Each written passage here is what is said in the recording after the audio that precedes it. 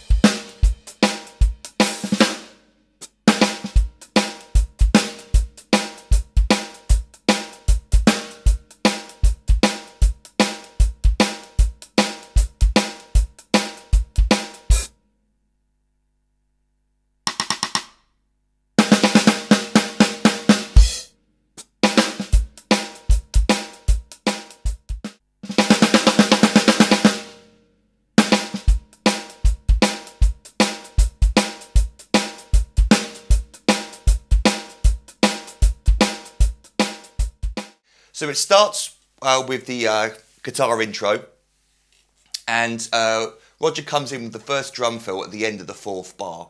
So we get a 1, 2, 3, 4, 1, 2, 3, 4, 1, 2, 3, and. It's starting on the and a beat 3, and the first thing you might notice is we're playing in triplets.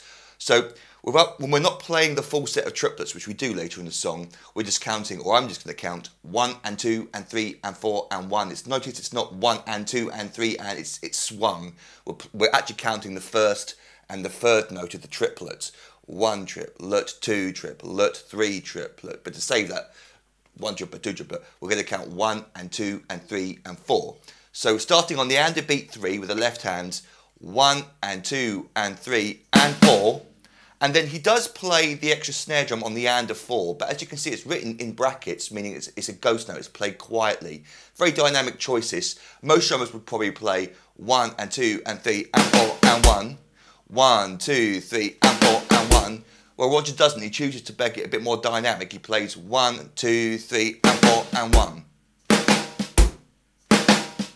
So just slightly quieter for that last snare drum note if you want to make it sound exactly like Roger on the recording. If you wanted to play them all the same volume, that'll work just as well, but that's not what Roger is playing. He's playing that last note quietly. 1, 2, 3. Then we're into our first groove, which is shuffled.